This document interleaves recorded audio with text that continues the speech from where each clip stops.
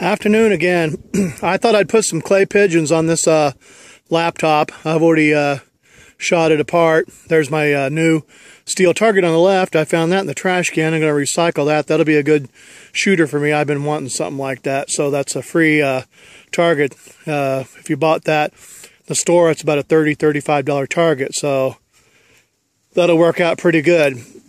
So we're going to shoot the Ruger 357 Magnum, the Ruger GP100, the Wiley Clapp limited edition, and that's what it looks like right there. And we're just going to shoot that pile of clay pigeons on the laptop to give you a little bit of effect so you can see what's going on. Get a good sight view here and let you see what it looks like.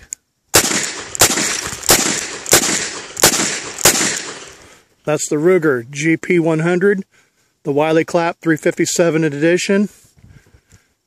And that's it for the pile of clay pigeons and the laptop. Thanks for watching. That was fun. Have to do that again sometime.